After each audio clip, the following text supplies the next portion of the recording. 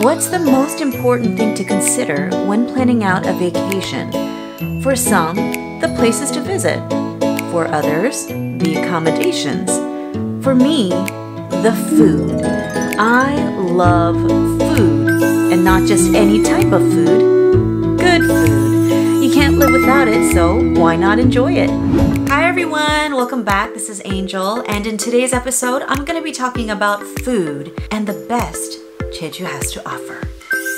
Whenever I travel abroad, I like to try the best seasonal foods of the area, and so my recommendation to you all as you're planning out your trip to Jeju is what's best to eat during the autumn and winter seasons in Jeju. And that, my friends, is the yellowtail fish, or 방어 in Korean.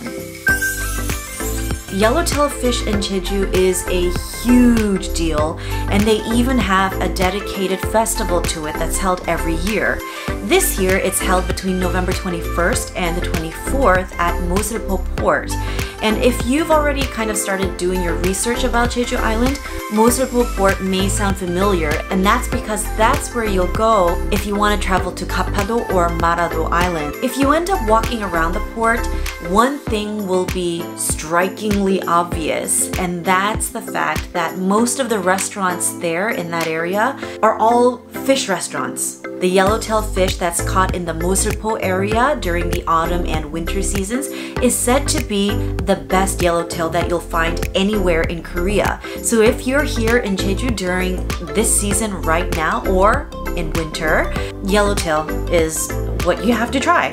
Okay, so how do Koreans like to eat their yellowtail? Obviously, there are more ways than one, but the most popular way to consume yellowtail fish here in Korea seems to be raw.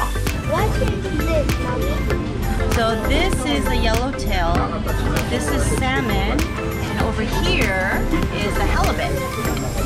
This is the yellowtail, guys. This is the yellowtail. It's not ew, it looks good.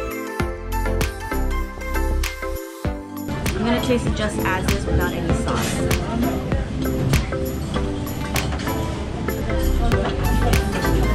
It's chewy and it tastes like fish.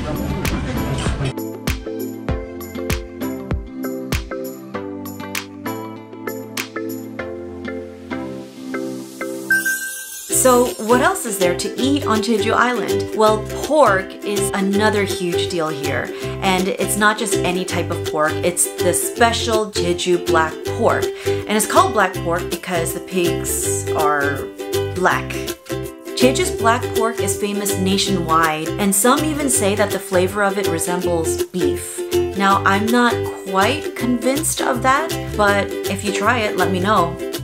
Another very Jeju type of dish is the MULHOE. Translated literally, that means raw fish in water. It doesn't sound very appetizing, but it's a lot tastier than it sounds. Normally in Korea, seafood is served cooked or raw with dipping sauces, but in Jeju, they also serve raw seafood in chilled broth.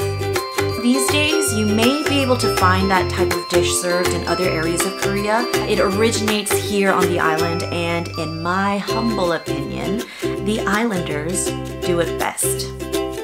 Of all the different types of MULHOE, hanchi MULHOE or cuttlefish is the most popular.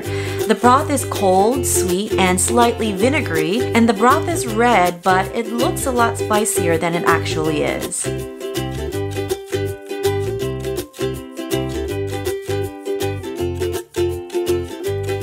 Okay, so the next place I'm going to introduce to you is a place where you can go to try a lot of the trendy and Instagram famous foods on Jeju. And that is the Dongwon Night Market.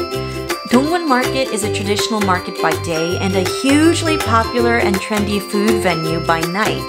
You can get cookies and sweet snacks, souvenirs, seafood, and of course Jeju citrus fruit. But people really come here at night for the food stalls.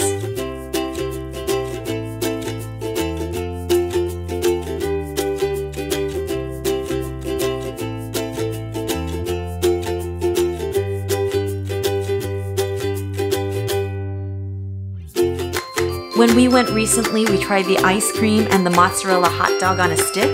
and both were delicious. I hope that answered some of your questions on what to eat in Jeju, or made you hungry at the very least. I consider both wins. And if you're looking for some specific restaurants that come highly recommended, make sure to check out Visit Jeju's website. They have a ton of really good information there. Alright everyone, thanks for watching. And if you enjoyed the video, please make sure to give a big thumbs up and consider subscribing for more. See you next time!